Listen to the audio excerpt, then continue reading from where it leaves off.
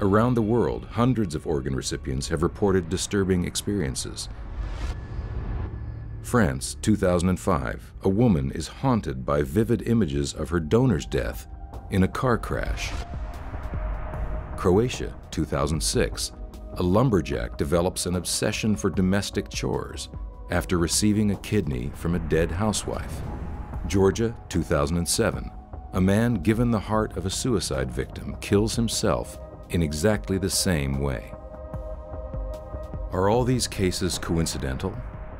Or is it possible these people have acquired traits from the dead? Professor of Neurology Dr. Gary Schwartz has been researching this phenomenon for the past 15 years.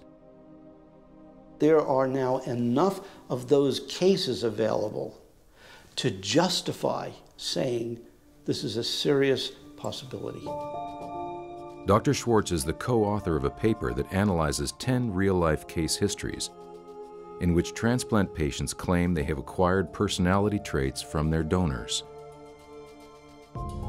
One anonymous case involves two young girls, an 8-year-old who receives the heart of a 10-year-old murder victim. After the heart transplant surgery, this young girl began to have dreams.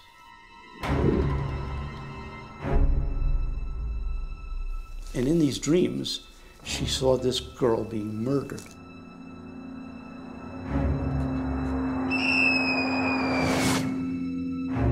And the details were so specific about what the murderer looked like and details regarding the murder that this information was then passed on to the police. And it turned out that that information helped this man to be caught and ultimately prosecuted.